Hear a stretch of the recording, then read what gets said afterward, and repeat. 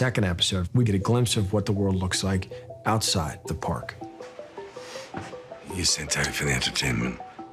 With a character like Delos, you learn as much about them from the environments they choose as you do as with the character themselves. This a retirement party? We knew we had to convey in shorthand who this person was. More like a coronation, but not mine. He's a self-made man. The accent suggests he's not from a place that has palm trees, and yet here he is on a palm-lined estate somewhere.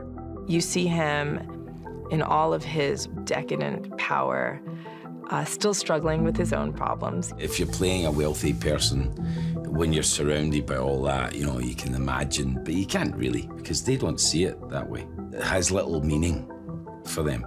Power is their thing. Our arrangement's been a perfect fit. You stepping down doesn't help me at all. Nor me.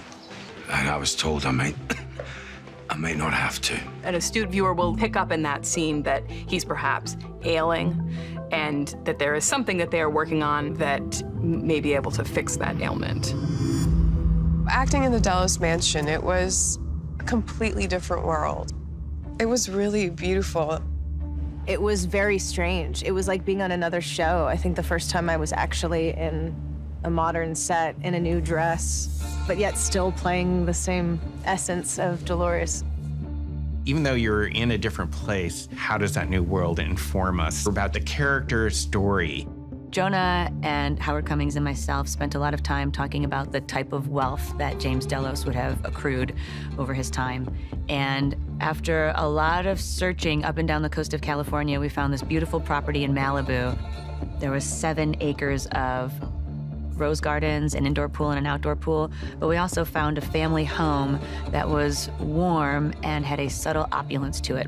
This is more of a Spanish Mediterranean style architecture on the outside, but on the inside, I also found classical features. And background, action. Walking through the hallways led me into a living room, which was very nice because it was large, and I felt that there were many opportunities there to provide different angles for the filmmakers. We're shooting in a real location. It's not a stage, it's a film set. You have to be very careful. But it's a very evocative location because you have the Pacific right there. You see it, it's predominant in almost every shot. I was excited to explore her backstory. As Dolores starts to remember more, she comes to the realization that she's actually been to the outside world before. She would be brought out into these situations with some of the most powerful people in the world. Of course, no one would ever have any forethought that this being would be taking in every bit of information that she could get.